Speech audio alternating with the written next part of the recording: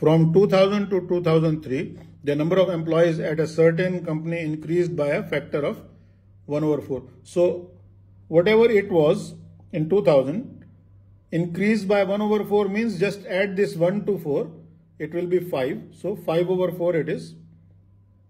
Whatever the amount was, times 5/4 will increase it by the factor of 1/4. From 2003 to 2006, the number of employees at this company decreased by a factor of 1/3. Exactly same thing you do, but this time it's decreased. So 3 minus 1 is 2.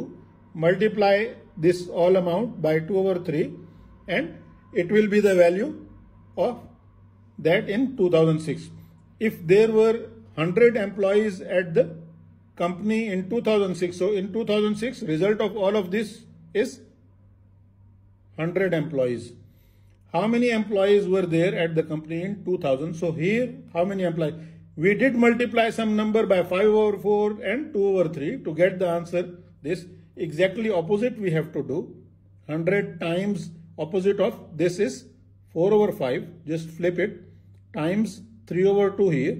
And we know that 5 times 2 is 10. So cancel this with 1 0. And 4 times 3 is 20.